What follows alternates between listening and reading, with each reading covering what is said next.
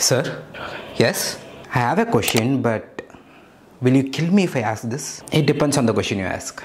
Okay. So for conditions like myocardial infarction or cerebrovascular accident, we are majorly treating the patient with the help of antiplatelets. However, for conditions like deep vein thrombosis or pulmonary embolism, we are majorly treating with the help of anticoagulants like heparin or warfarin.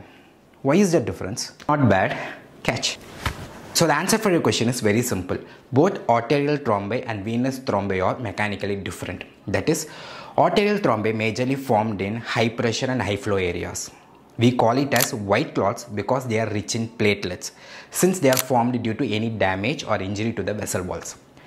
Since they are rich in platelets, we are considering antiplatelets like aspirin and clopidogrel in conditions like myocardial infarction and cerebrovascular accidents because they are arterial thrombi. Whereas venous thrombus are majorly formed in low pressure and low flow areas.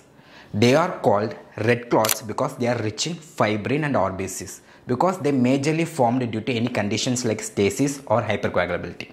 Since they are rich in fibrin, we are preferring anticoagulants like warfarin and heparin in conditions like deep vein thrombosis. Thanks for this knowledge. Wait, where are you going? I still have a knife. Suppose if you are suspecting a myocardial infarction in a patient and you want to refer it to higher center.